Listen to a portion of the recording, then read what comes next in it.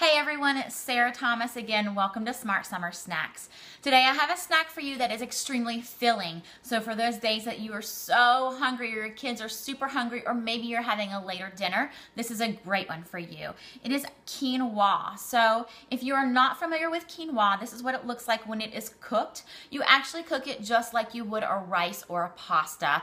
You just boil the water and then put it in there and let it boil for a few minutes and it is done. So I've taken cooked quinoa and we're going to add something to it. Now if you're not familiar with quinoa, it's actually a seed that contains a lot of protein. So this will serve as a rice type of dish. It makes you have that full feeling, but it is more protein based than a rice or even an oatmeal is. So we take our quinoa and we are going to add some cinnamon to it.